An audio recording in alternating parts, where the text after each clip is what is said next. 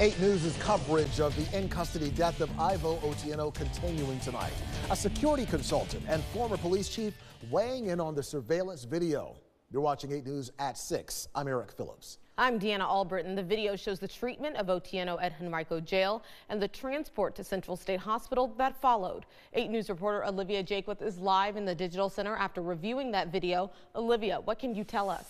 Well, Eric, Deanna, Mike Jones has decades of law enforcement experience, including right here in Richmond. While he tells me he sees systemic failures that contributed to the death of the 28-year-old, he also says he believes Henrico Sheriff's deputies did what they could to get Otieno in the safest position possible. Those deputies, along with 3 hospital workers, now facing second-degree murder charges.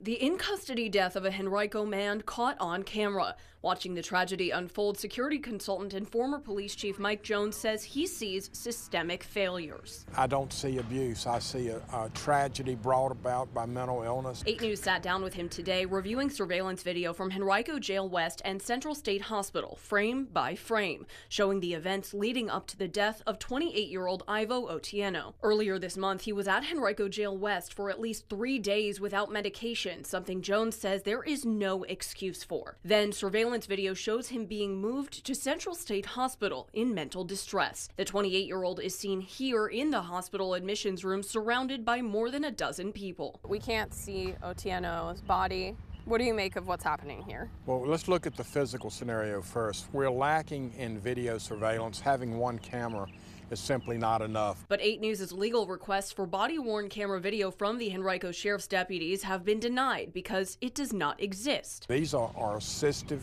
moves into what you're seeing now is getting him on his side, which is a position used to avoid aspiration of any vomit or any other compression of the airway. The fact that he's handcuffed in front, that creates a void space between his chest and the floor. I'm seeing nothing there that would be out of practice. However, Dinwiddie County Commonwealth's attorney Ann Baskerville says the preliminary cause and manner of death has been ruled a homicide by suffocation. Depending on the autopsy results, that's going to tell a big story.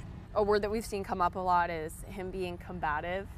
Do you see that when you watch this video? I wouldn't call him combative. I would call him doing what people in mental health crisis do, moving, because they are not aware of what they're doing. The goal is to get him in a location to where he can be safely treated, be it in a chair. But video shows when Otieno is first brought into the admissions room at Central State, he is seated. We see the Central State Hospital workers standing around on the exterior. Yes. Is that normal? Central State staff should have intervened quicker. Now, I also asked Jones about the number of deputies involved, and he tells me it is typical to have 2 or 3 in the actual transport vehicle, with the potential for more support depending on the history of the individual. Those deputies now all out of jail on bail. They are due back in court in the coming months. For now, live in the Digital Center, Olivia Jakewith, 8 News.